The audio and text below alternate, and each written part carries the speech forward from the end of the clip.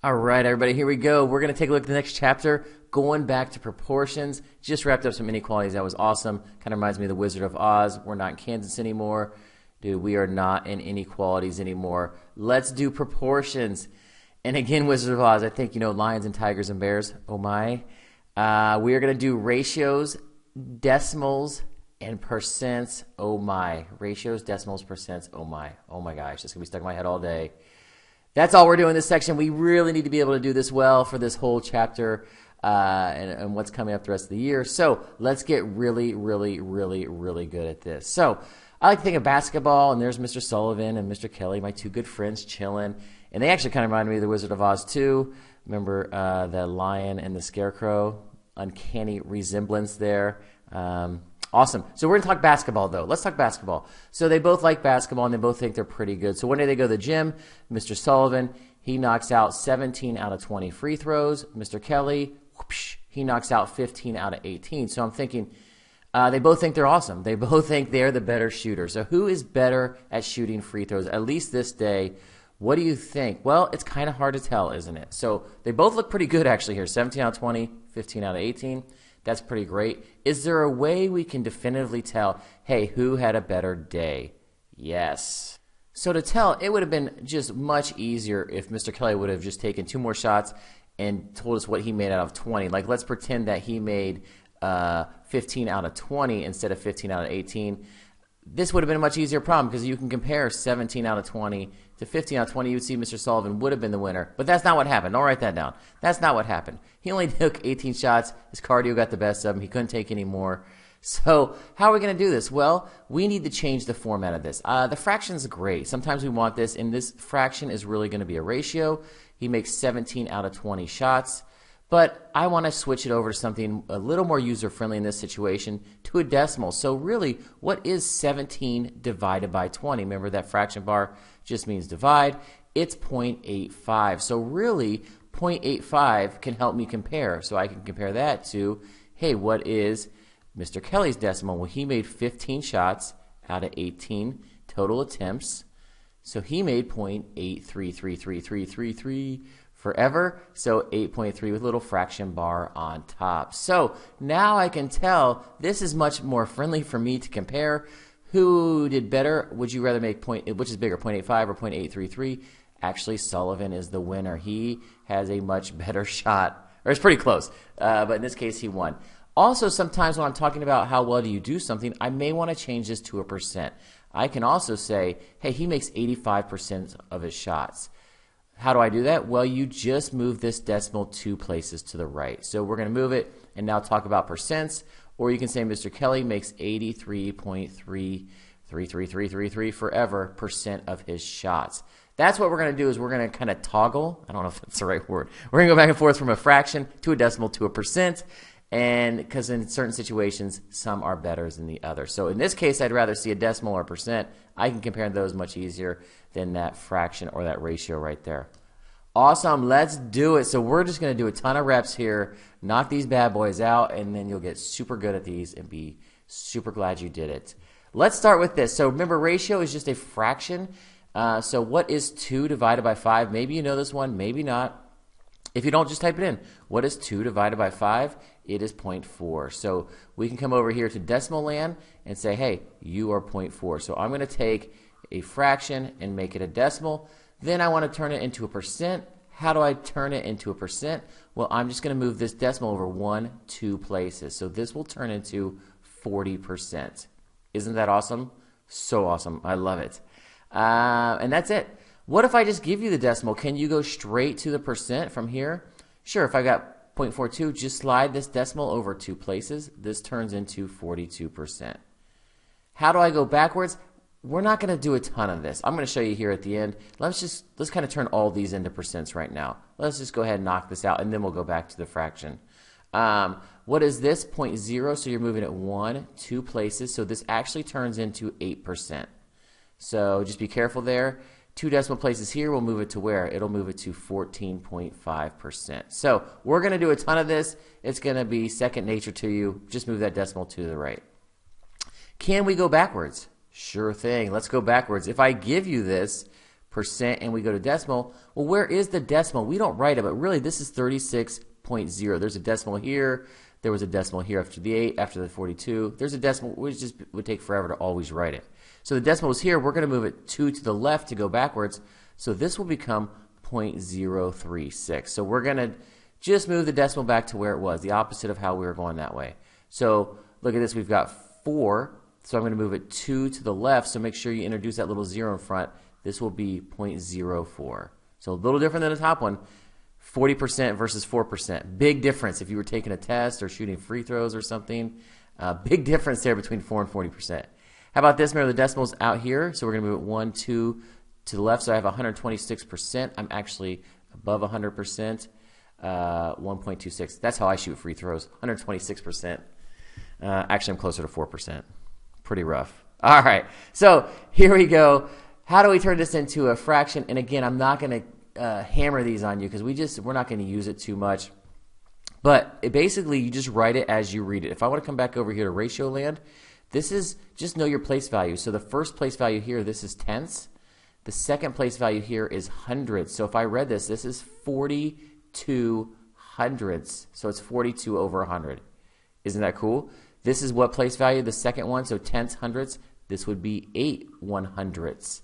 So all you got to do is read it out loud. So I've got tenths, hundredths. What's the next one? You got it. Thousandths. So it's 145 thousandths. This is 36 hundredths. This is 0.04 tenths hundredths again. So I'm in hundreds. 4 hundredths. And then what is this one? You have one whole. And what do you have? You have 26 hundredths. So that is 1 and 26 hundredths. Kind of a nasty mixed number there.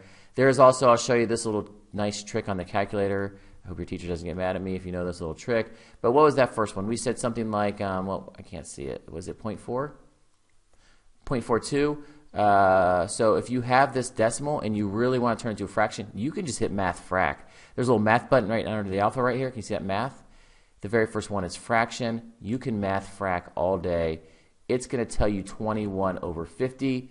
21 over 50. Oh my gosh, wait, how did I get a different answer? Dude, it's not a different answer. These are equal. These are the same thing. It's just reduced. If you divide both these by 2, you'll get that. So technically you should reduce. Like I know 4 goes into 8 2 times. 4 goes into 125 times. That's really 2 over 25. So you can reduce those bad boys. But again, I'm not going to go crazy with that. If you can kind of get a general idea of what's going on here, I'm pretty cool with that, being able to write it. Awesome. So I want you to try some. Fill in this table right now. So take this fraction, turn it to a decimal, to a percent, take this percent, fill it in, fill in all the blanks. Pause it, really pause it, and then I'm going to throw the answers up. Good luck. All right, here we go. Here is the table filled out. I checked these, make sure you got them right. You probably should reduce this bad boy here too. I think 2 goes into them both. So if you put 3/50ths, you're a boss. That is like next level. Reduce that bad boy. You're good to go. Awesome. That's what we're going to do with these. So I like that table because it looks pretty. Sometimes I may just straight up say, hey, man, can you rewrite this? Because that's what's going to happen in real life. I'm going to need to switch gears. So I may give you a percent and say, hey, can you write this as a decimal? No problem. Just move the 2 decimal places so it's really 0.284. So a lot of times when I've got like a little word problem or situation, I'm just going to say I need to change gears from one to the other. So let's get into when we want what. When do I need these different formats or views or whatever? Let's talk about Mr. Sullivan. He loves flowers. Here is one of his fantastic bouquets. We've got pink flowers and white flowers in there. So when we think about ratios, this is all about ratios. There's really 2 types, and we're going to use this all coming up here. We're going to go ratio crazy. So you've got 2 types. You've got, I can think of a part to a part or a part to a whole. So part to a part means what's the ratio of pink to white? So there's a bouquet. There's lots of parts in it. There's a pink part and a white part. So right here I have 1, 2, 3, 4 pink parts. So I could say something like it's 4 to 1, 2, 3 parts. Or I like the fraction version. We're going to say 4 is to 3. So we did this early in the year. Hopefully you're pros at this. It comes back to you just like riding a bike. How about the ratio if I say white to pink? So the order matters. This would actually be the ratio of 3 to 4. So these are different ratios. So the order matters. Whoever comes first is on top. Okay, can I change gears here and say part to whole? So instead of saying pink to white, I'm going to say pink to total. There are 1, 2, 3, 4 pink flowers. How many total flowers are there, though, in here? There are 7 flowers. So sometimes I want to know, hey, what is the part to the whole, not like the ratio of like boys to girls. It's girls to the total people in class or something. So what's the ratio of white? I know there's 3 white and there's 7 people. So if I'm thinking about percents, because I've got fractions, I can make these decimals. You can always make a fraction decimal. Which one would make more sense to make a percent? Would you make a part to a part of percent or a part to a whole? It's the part to a whole. So this is the one we turn into percents. I got to get rid of that question mark then because it's not a question anymore. When you have what part of the whole, that's when we're talking about percent. What percent of the bouquet is pink? What percent is white? And then you can do things and say, hey, 4 out of 7. So if I really want the percent, I can say 4 out of 7, and that's a crazy decimal. We're just going to round it to 2 decimal places because that is a hot mess. It was 0.5714, and I'm just going to kind of round it to there. Or you could say it was 57.14%. Awesome. Doesn't make really much sense to make these percents. You could still make them decimals. This would be 1.33 is the ratio. No problem there. We're definitely going to make everything decimals. But with percents, this means per 100 or part of the whole. Awesome. I love it. Let's do, is this the last problem already? We're cruising. I thought this would take forever. You guys are crushing it. All right. Mr. Bruss has a nice healthy lunch here. 6 cookies and 4 muffins. What is the simplest ratio of cookies to muffins? So what that means, just tell me the ratio. Cookies to muffins, 6 to 4. But then because I said simplest, I really want you to reduce it. So divide both these bad boys by 2. So he has the ratio is 3 to 2. You could make it a decimal, it's 1.5. But in this case, I want it as a ratio. There it is. Can you tell me the ratio of muffins to total? So this is a part to a whole. We have 4 muffins. How many do I have total? Oh, I have 6 and 4. I have 10 total items. You got to add them together to get the total. So you got to do that math yourself to see how many total snacks I have in my lunch. Again, it says simplest, so I got to reduce. 2 goes into the top 2 times. 2 goes in about 5 times. So 2/5. So 2/5 of my lunch is muffin. That is an awesome lunch. What percent of his lunch is cookies? Oh, there we go. So again, if I'm talking percent, I'm talking part of the whole. So I have 6 cookies out of 10. Whoosh. Maybe you know what that is. Maybe you need to type in your calculator. 6 divided by 10 is going to be 0.6. That makes sense. Mr. Bruss, you don't need a calculator. Why? It's 6/10, right? That is literally 6/10. That is the tenths place 6/10. Awesome. But I don't want the decimal. I want the percent. So what does that mean? Move that decimal 2 times. We're talking about 60% of his lunch is cookies. That's the way to live life right there. 60% of your lunch, cookies. All right. If I have 36 cookies, how many do you think I would need? How many muffins would I need to keep that same ratio? Well, let's think about this ratio. Remember, it was what? What did we say? Let's just be careful we label everything here. It was 6 cookies. I'm just going to label it, make sure I'm cool here, to every 4 muffins. So to keep this exact ratio, so this ratio, if I divided that out up here, 6 is to 4, that is 1.5. That is my ratio. I need to keep that 1.5 ratio, but now I have 36 cookies. Ooh, double down. This is a big lunch for Mr. Bruss. The question is, well, how many muffins need to go here to keep that exact ratio? So there's a couple different ways to do this. I just want you to think about it for now. The goal is that we always keep this ratio of 1.5 or 6 is to 4 or 3 is to 2. So how are you going to get this number to keep it the same? Well, I look at this. So like for now, we're going to do a couple different ways. But how did I turn 6 into 36? Well, I just times it by 6, didn't I? It's 6 times bigger. So what do I need to do to my muffins? That's right. I need to also make it 6 times bigger. It's got to keep that nice ratio. So I want that ratio in there. So if I times the top by 6 times the bottom by 6, it's 24. And then double check it. 36 over 24 had better be that same 1.5 ratio, or else I messed it up. So let's double check it. 36 over 24, yes, it is 1.5. Just like 3 over 2 is 1.5, just like 6 over 4 is 1.5.